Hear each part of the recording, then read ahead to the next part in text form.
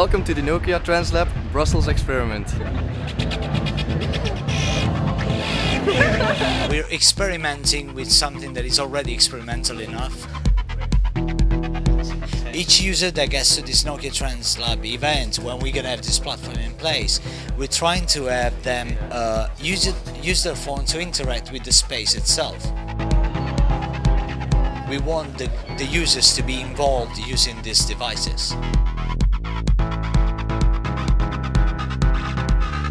We're going to do a live show today, but on top of that there's a young guy, he's called Peter Santens. He's made a remix for us, all thanks to the Nokia Trends Lab, and his remix is going to be presented today here live on stage together with us. I'm here because I won a remix contest. I cut all the pieces to put it actually in my program, and I made a whole new thing with a big bass. I'm very excited, very happy. They like my remix. I didn't expect it at all. So for the new remix, they're also gonna make a nice video clip. That's the only camera that makes that noise.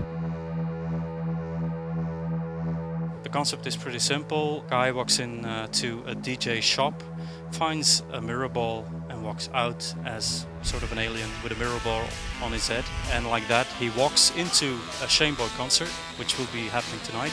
He just jumps on stage and does his own show.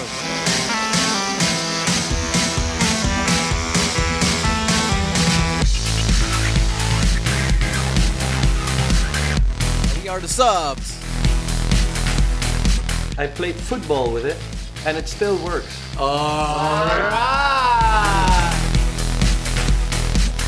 I take pictures from people. They can look at home on the website ovi.com.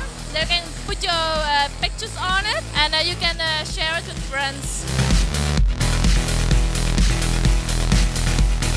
Today I've been sampling, making audiovisual samples with the audience. Trends Lab.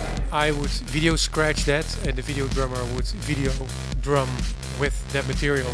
Boom! One of the exciting features of that software is that it's all real time, so you can actually jam with video and interact with the crowd.